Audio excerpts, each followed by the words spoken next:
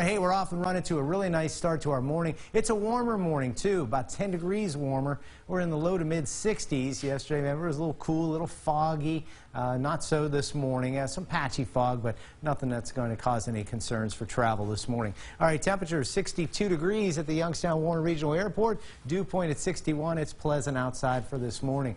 All right, we are going to have a push of warmer air today, and we'll see the dew points get back in the low to mid 60s, which is pretty much where we're at right now. Cold front will be coming through later tonight, and that's going to cool us down. Mainly, we'll see that Saturday night. We'll slip back into the 50s, and we will have a slightly cooler day on Sunday as well. Low 70s for mowing this morning, no problems. Clouds start to get going here in the afternoon, and we do have a small chance for a spotty shower, a brief shower.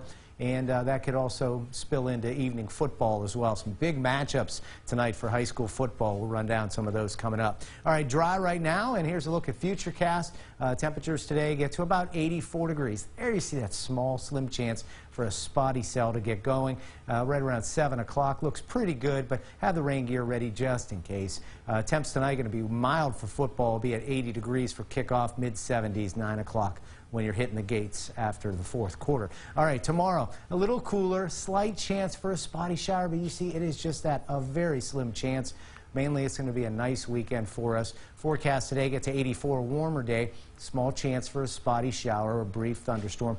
Not anticipating any severe weather. 64 for tonight.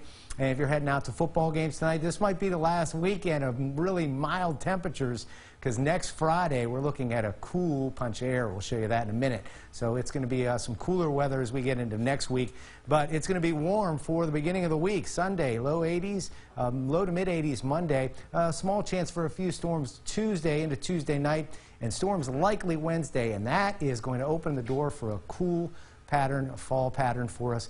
Highs only in the low to mid 60s, and look at those overnight lows in the mid 40s into Friday morning. Partly sunny next Friday, high only 64. Enjoy it tonight.